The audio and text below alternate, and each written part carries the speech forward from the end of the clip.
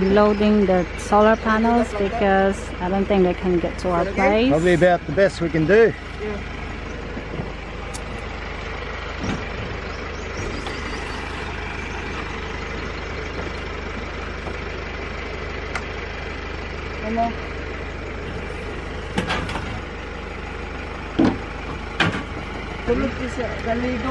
Baby, we'll put that at the back, that one.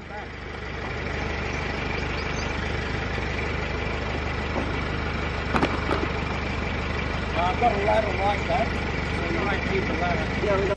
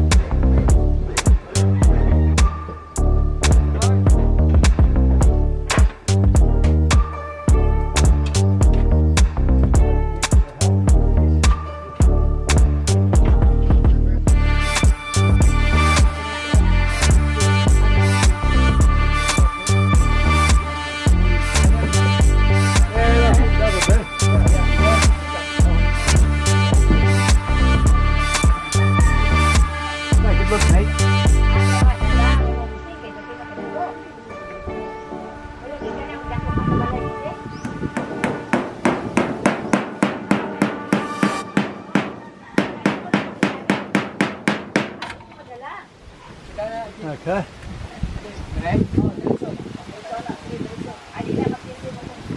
Yeah. The crew of the solar zone. Ian, what's your name? Jimmy. Jimmy and Edward. Good job. Thank you. This one here, the lights in Nipa Hut. The one outside is we use our. That one is run by our solar, new solar system. There's two lights here, also run by the solar, and there's another two lights here. Here where we have our kitchen. This one. And here's my Brownie, my cute dog.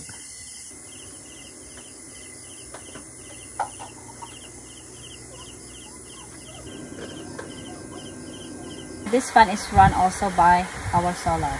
Solar. Solar. Solar. Solar. Solar. And this one here too. We have two fan here that we used, Well, run by the solar. We did today, but if we got them both on, I think we're using a fair bit because, well, it was okay. I think during the day when you got plenty of sun, it'll easily run this, no worries. But probably wouldn't run both of them at night. Might drain it a bit too much. But I think it's fine to have the one running at night, and then during the day when the sun's up, run them both or even more.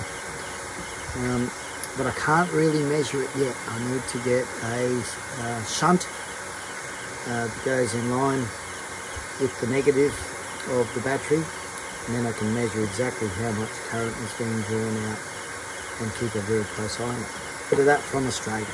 We run our Starlink 24/7 on the solar, so it's a total of 5 lights, not all the time, as we need them. And we might add to that, but I think I need to get the monitor first.